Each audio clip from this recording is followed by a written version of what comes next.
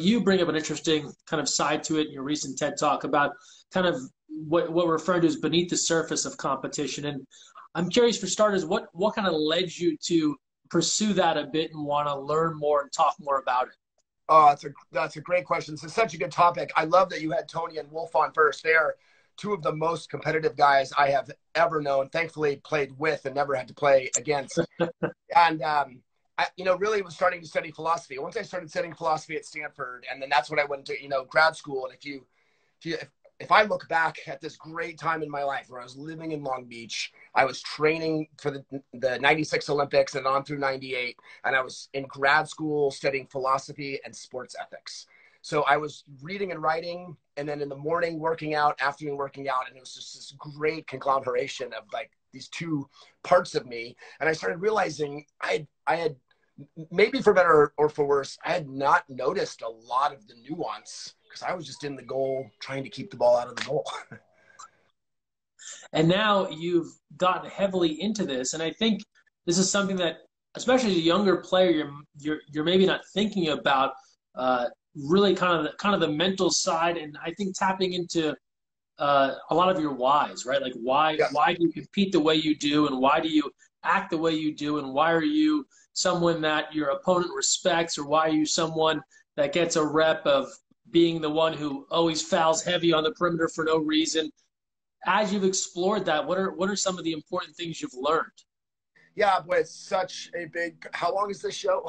I mean, I gotta say, it really, a lot of what I have come to do as a coach. I mean, I started coaching 21 years ago, and it kind of came out quickly. It was not my plan. And I thought, boy, I need a foundation. And I've been studying a lot of Aristotle. And really what Aristotle is asking of us or urging us to do is not to follow some hard set of rules and say, like, is this against the rules? Is that okay? Is that good? But sort of like, what kind of person do you want to be? And he talks about flourishing and what it means to flourish. And it's more than just winning games or losing games or following these rules and not following these rules. And it's truly sort of like, what kind of person do I want to be? What sort of athlete do I want to be? And the good news is you can be a really good competitive athlete and sort of like honor the game and play the game well. And so that was there's sort of the joining of those ideas for me. It's so fascinating, and this happens all the time in sports, and we obviously haven't seen it in a little while because we haven't had any live sports to look at. But I can think of a number of examples where there are these unwritten rules in sports that get mowed down, and you have people that have very hard feelings, one side or the other. An example being one team, and this just happened in college basketball earlier this year, one team is leading another team by 40, and they're just dribbling out the clock, and someone steals the ball and takes it in for a dunk.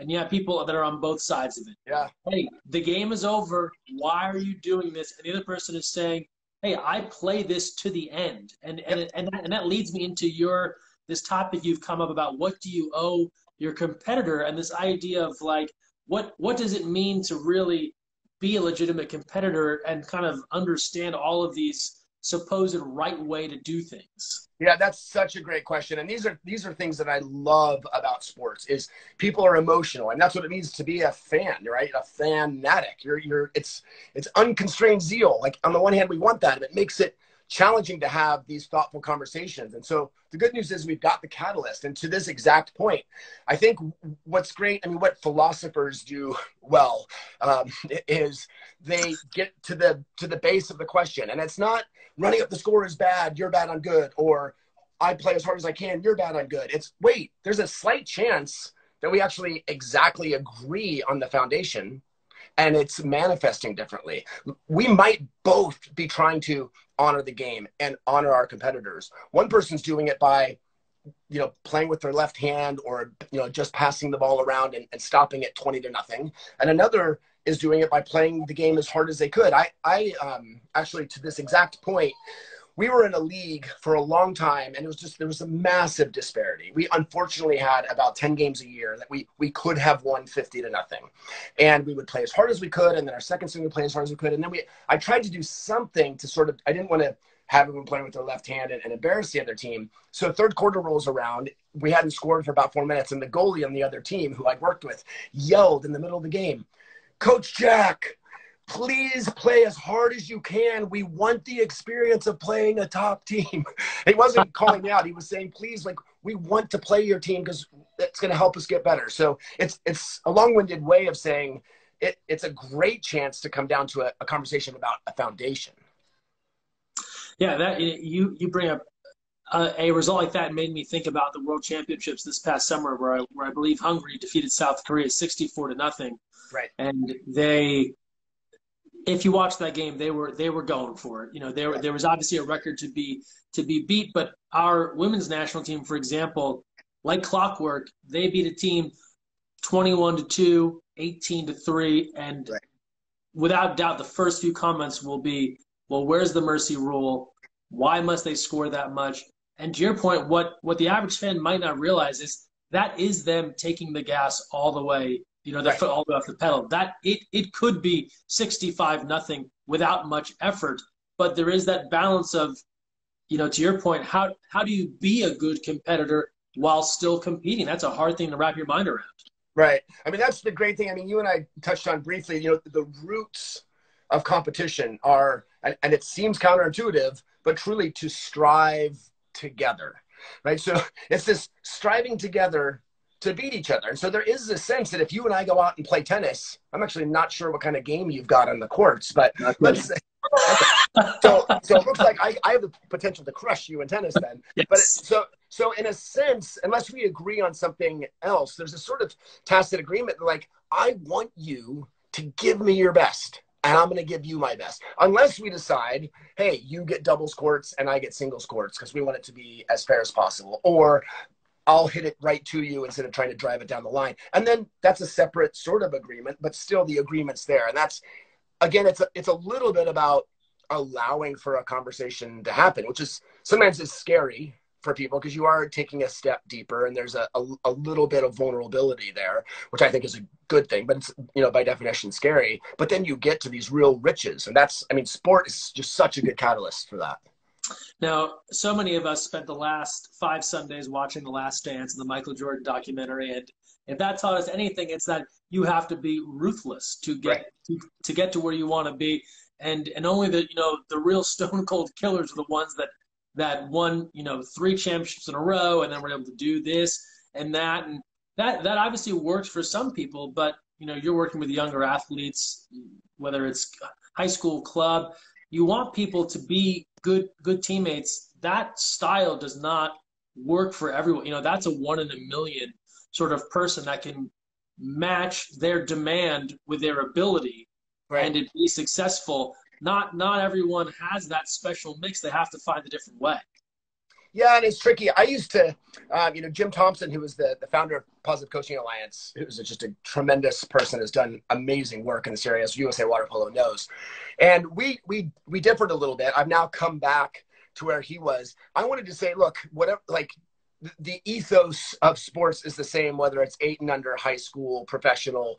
And he wanted to push back, saying, you know, not quite.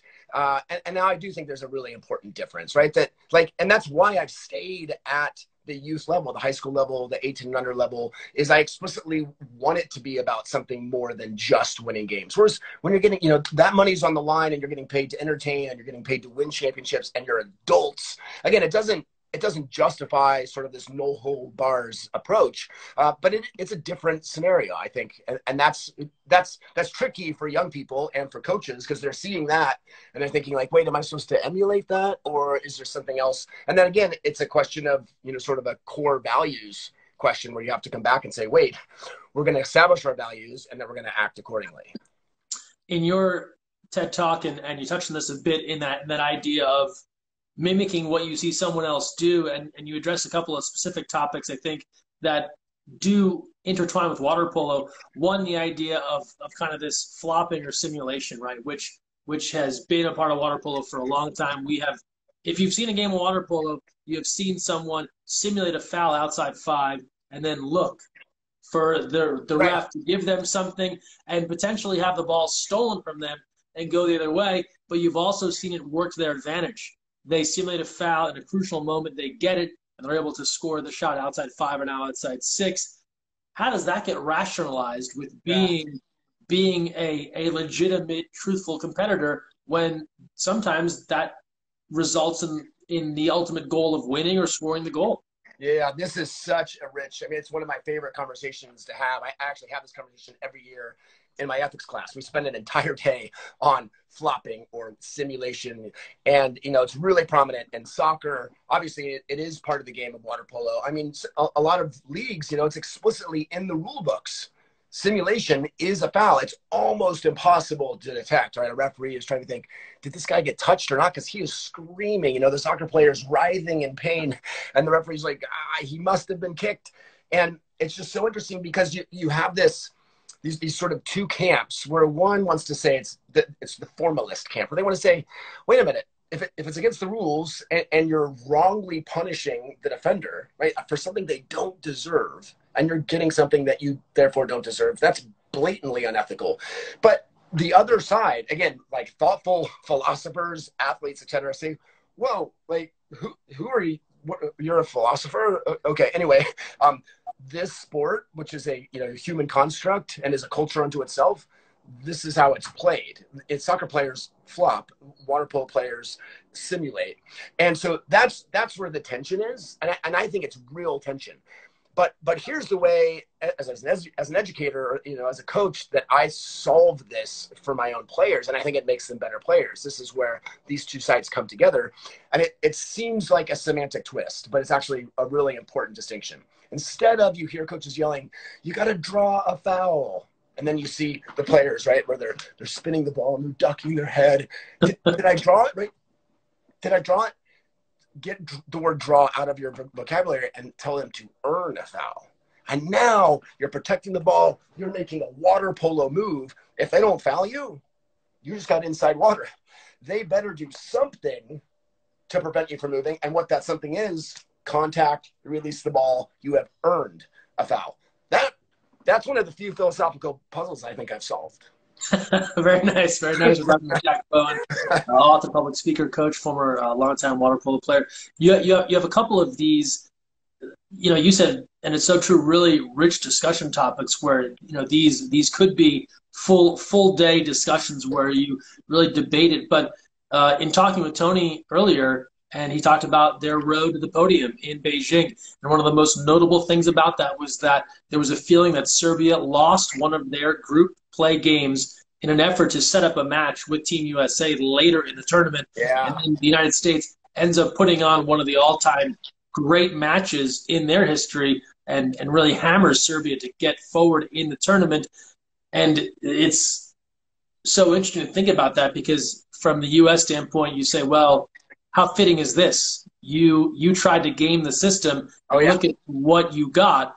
But in other instances, that has worked quite well for teams where they have done the math. And to your point, this is all part of the constructs of this event. We are allowed to do what we have to do to set up the scenario we'd like. What's wrong with that? Boy, it does. The question of integrity comes in, and FINA has it in their rules. You must honor the integrity of the game. The Olympic spirit is you must always give best efforts. So in the way you think, wait a minute, you're explicitly trying to not throw the ball into the rectangle. You're trying to miss the rectangle. That's not best efforts. And you could imagine a coach, like thoughtfully, not in a coy manner, coming back and saying, I am truly, like under the auspices of this endeavor, giving our best efforts. We've scouted everyone. We're giving our best efforts under these quirky rules to win this medal. And so I think at that level, it seems to be more justifiable. Whereas at the youth level, there are many opportunities where losing a game makes sense, whether it's to get a certain seed in a playoff or in a tournament to move out of a bracket. I think there you're running into real trouble where now you're saying, hey, kids, we're going to intentionally lose. And the kids are now scratching their heads like, I don't understand, coach. I thought we were here just to be our best, not just do what it takes, what it all costs so we can get like a trophy at the end of the day. So, I mean, that's such a fun conversation to have. And I'm in the midst of it myself. Yeah. And it also feels like, in a way, a coach or a program has devised maybe the smartest way to advance through a tournament. So it isn't necessarily that they're, because their best effort might find them winning all of the games that are in front of them, but they've decided to take more the mental approach to your point that, hey, if we ease off in one of these games, it's going to be more advantageous to us as opposed to trying our hardest physically. Absolutely. I mean, professional teams, a baseball team, secures the division title. They get to rest their starters. Their pitchers are pitching, one every 9 games instead of one every 5. They're getting, they've sort of earned the right to rest those players. So they're explicitly not giving best efforts. But they also are. They're saying, no, we worked our tails off. We secured the division, and now we're giving best efforts to win this next set of games. So it becomes, it's philosophers get a bad rap because it's sort of like, it depends what you mean by is, right? Going back a few years, but it actually does. Like, we have to talk about what does it mean to give best efforts, and that's a legitimate conversation to have. How often or how much have you dug into the idea of almost unintentional consequence, right? Because you make one of these moves on the chessboard where I'm not going to win this game because I think that this provides the best path forward, or we have a game against the best team in 2 weeks, but we're playing them tonight, and I will run a different lineup so that I give a different look for them. But unintentionally, I motivate that team to a level that they have not previously known. I think sometimes you have a thought about something and you make a move, and it's almost like that's very, that butterfly effect, right? It's like you do something here, and then over here you have now lit a fire that you didn't previously know how to light. Right. Yeah, and that's where this all gets really interesting, because now we're talking about ethics, and we're talking about honoring the game and being your best and winning, and now we're getting into sort of like the psychology of gamesmanship, which absolutely, I mean, think about the penalty shot example. I mean, Tony and I were just watching a game between the women when they beat Italy in that super final game, which was just an awesome match. And right out of the gates, there's a penalty shot. The Italian goalie is sitting there floating at like 3 meters. And the United States shooter answers and says, oh, okay, well, I'm going to let the ball go. Now the referee can't even start this because now I'm in control. Then the goalie has to be back. Then the shooter gets the ball. Then the goalie creeps out. So it's this whole cat and mouse. So I think your question is especially interesting because what I wouldn't want is for someone to approach this purely philosophically and theoretically, because we don't live in theory. We are interacting with humans, and there's this sort of game theory at place where once you find out how I've gamed the system, that's going to change the stakes. We're talking with Jack Bowen. We're talking philosophy, ethics around competition, all part of our competition week. If you have any questions, feel free to drop them in the comments. You talk, too, about the idea about taunting, and this has really gotten into various levels over the years where is it taunting? Is it part celebration? I think of the professional football, the National Football League, and for years, if you made any sort of gesture in the end zone, right, there was a flag, you were showing people up. They realized that people wanted to see a little bit of celebration, so they eased up, and now you see, there's a lot more leeway for choreographed routines, and it comes back to that idea, well, if you don't want to see that sort of celebration, then keep that person out of the end zone. But it does get to a point, right, where it's not celebrating, right? It is trying to incite anger in your opposition or the opposing coach, and that's an interesting line to walk as well. Yeah, and again, I think this question is great because there's a little bit of an intent issue here, right? That if I block your shot and I go to your face and like I'm blatantly taunting you, and like that's not respecting you. But like you watch Merrill Moses play, and he blocks a shot, and he is pouring energy into his team. I mean, it's almost like I want to be like, wait, Merrill, you don't use all, or where do you get all of that energy? Like, save it. But he's like, pouring energy into his team. And there's different. When I made a big save, it's the opposite of Merrill. I'd go underwater, like it didn't even matter, and come up and just like, let's press, just like, what? I made an amazing save. So again, there's a little bit of sort of psychology and gamesmanship, but and it also relates to the culture. I mean, think about, when Bryce Harper hits a home run in a huge game to put the Nationals up by a run, and he does, this with his bat. Yeah. To show a little bit of joy, and just gets lambasted, right? Like they say, like, I can't believe that he would show the pitcher up.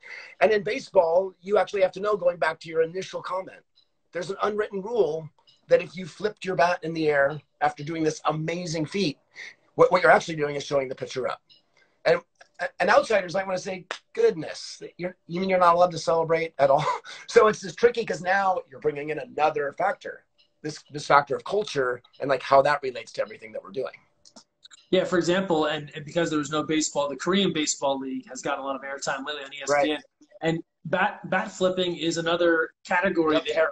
Like everybody bat flips. It is in no way deemed showing up the pitcher because every home run results in a different elaborate bat flip. And so it's gotten to the point where nobody views that, to your point, the way that a Bryce Harper does it now. Now it's very old school. You're being shown up. Right. Yeah, and again, it's a little bit of the culture of the sport thing, and certain different teams. You know, UCLA. You know, last year their team when they scored, done. Get back to half. Get your hips up. Don't. That never happened. You got defense to focus on. That's one, somewhat intimidating approach and good psyche. Whereas other teams want to say, wait a minute, we want to be a little more free flow. And part of that is just really important. And especially at the youth sports age to understand like what it is you're actually doing.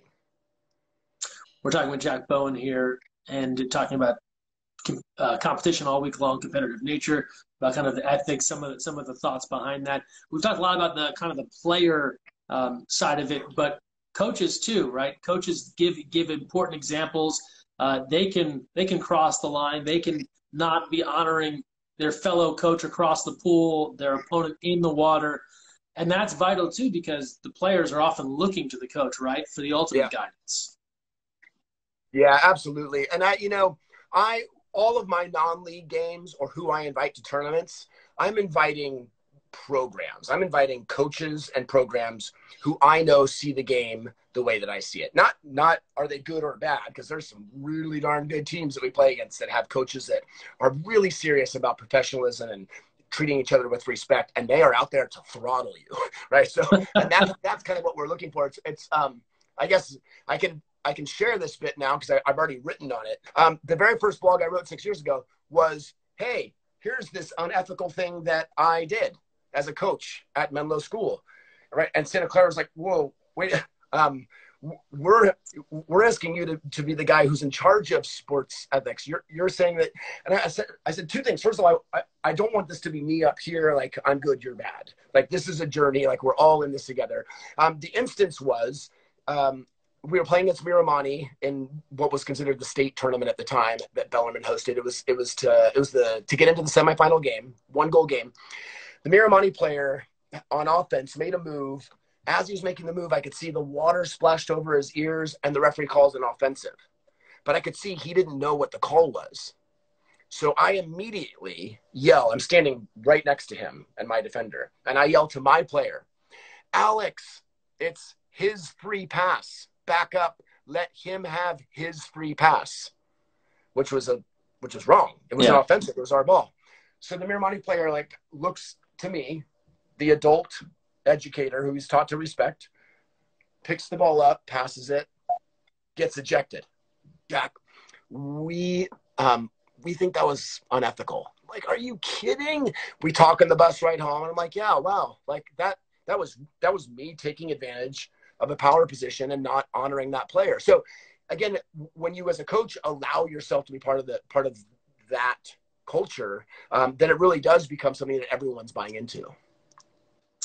Talking with Jack Bowen here, just a couple of more minutes. We did get a question that came in. How much has your outlook on youth sports and ethics changed in your coaching career? I know you touched on this a bit as you were getting involved in PCA, but what's that evolution been like for you over time? Yeah, that's a great question. I mean, like I said, before getting to the national team, I hadn't really taken sort of like the ethics and the philosophy of sport that seriously. I mean, I had a great Randy Burgess was my high school coach. He yanked me out of a game once for taunting a player when I caught the lob shot. I saw Chris Duplanty do it at the tournament in Hawaii. He caught the lob shot. He's like, get that out of here. I was like, ooh, that's cool. I'm going to do that. And I did it in the middle of the game. Burgess calls a timeout, yanks me out. And I was like, oh, lesson learned. Okay, so there's other stuff going on here. But what it's shown me is really a richness to the game that I had never like really realized. Like I love the strategy of water polo. Like Tony and I just broke down a front court offense. It took us 15 minutes to get through the nuance of one front court offense. So I've always loved that. And then when you pile on like the human condition on top of that, A, it makes the whole endeavor that much richer. And B, it also, I realized that sport becomes this like ideal catalyst for doing what I want to do, which is get at really big picture topics, which as a philosopher, people very often just, they don't want to do. But all of a sudden now we're just talking sports and you're having these great conversations. Jack, as we wrap things up here, just one last question for you. As we've gone through all this stuff, if you're the average water polo person popping into this stuff and they haven't heard you speak before or read your stuff, it might feel a touch heavy to them. They might say, wait, this is not a, usual 6-on-5 breakdown, that sort of thing. If someone was just going to, pause and think for a little bit or kind of have, one moment of self-reflection, what's something you'd want or that you think is important for people to kind of reflect on as far as how they carry themselves in sport? So two things. One, for coaches, I think, as I wrote in a blog about 2 years ago, what do you want your players to think about you 20 years from now? Because a lot of times, like our banquets, I mean, I literally have cried at all 21 end of season banquets, and players are crying. Coach was great. We came together. We achieved. And that's super meaningful. But what's more meaningful I've now coached for 21 years. So I've had, 2 cohorts of groups come back and we've got to check in. And those reports, as they've gotten to see things with a bird's eye view, that's the lens. What are my players going to be saying about me or a coach in 20 years? And as an athlete, I mean, I think I'm going to, I started with Aristotle. I'll go back to Aristotle, but like, what kind of person do I want to be? Or in the realm of water polo, like what kind of player do I want to be? And I think just letting that question be a real question that you have complete authorship over. And it's a really fun question to grapple with too. Have you asked any of those kids, the ones that are now, out 20 years, 21 years from having been coached by you, what the memory is or what comes to mind to kind of answer your own question? Yeah, it's funny. A couple guys did reach out and they're like, look, I know it's only 19 years, but, one guy's starting a startup company here in Silicon Valley. And he said, one of our core, the core mantra is be your best. He's like, that what we did when I was 16 has resonated in every facet of my life. And I'm just like, oh my gosh, this is so good. And he didn't really talk. We won CCS. It was actually that was the first year in school history that we won the CIF title. I don't recall him mentioning any of we had a couple amazing like sudden death overtime games, sudden victory. Sorry. He didn't mention any of that. So I think like it's a good reminder as a coach, what it is that we're doing. Well, you played this game long enough and were at the higher enough levels to be one of those athletes that, has had to embrace the journey, as so many of the national team and college athletes talk about, right? And you ask most of your teammates, right? I'm sure the medals and, the wins and all that stuff stand out, but so many of your peers will talk about more like this miscellaneous moment in time from way back when that has now influenced everything they do in life going forward. And that, to me, is always so fascinating. Yeah, it's funny. I just got interviewed. They've got this great write-up on like the best top 10 college water polo teams in history. And my junior year was selected as the number 9 team. And he called and interviewed. He said, tell me about that team. I was like, gosh, I'm trying to think of some stuff, but I just remember a lot of joy. I remember being with Wolf and Frank Schneider and Jeremy Lassiter and Dante, and it was playful and it was joy. I mean, yeah, we worked our tails off, but it was joyful. And I'm so happy that was my answer. I had never actually intentionally thought about that. So to your exact point, that's what we're aiming for. One other question, it's like you're giving me more good stuff, and now I'm thinking of other good questions here. But the high school student that was starting the company, 20 years later, right? He's talked about kind of one of your values. You went after all these things in sport and after all these things in coaching, whether it's titles and victories and all that sort of stuff. But now for you is the biggest impact you have when someone comes back to you and can kind of speak to the impact you had on their life. Is that what you're after now? As you've embraced this mental side of it. 100%. I mean, there's no doubt I'm competitive. I mean, you could ask my wife, and I come home after a tough loss. Like that means a lot. Like I am striving to win. But I mean, that's actually part of the reason I've intentionally stayed at the high school level. It's just such a sweet spot. And I'm at a school that values the same things we value. When we win, you know, the league championship for whatever the 18th time, the headmaster or the athletic director are mentioning all these other things aside from like the shiny medal or the trophy, right? And like, if you look at what USA Water Polo or Cap 7, like they're honoring all of these other things. They're not just only celebrating the trophies and the gold medals. Those are hugely important. I mean, what the women keep doing at the Olympics is amazing and should be celebrated. But also, I mean, like I use Adam a lot in my talks. He's a friend of mine and I respect him as a coach as well. Not just did they win a gold medal, how did they do it?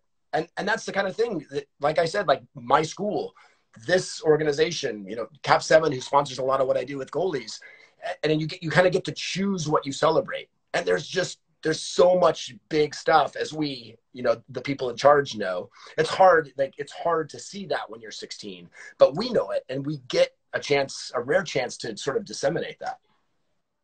Jack, good stuff as always. Always a pleasure to talk with you. Thanks for taking some time here to chat with us and share some of your wisdom. Yeah, it was great. Thanks so much, man. Thanks for having me. Thanks for all the little floating hearts. Very distracting, but I accept. That was great. Thank you.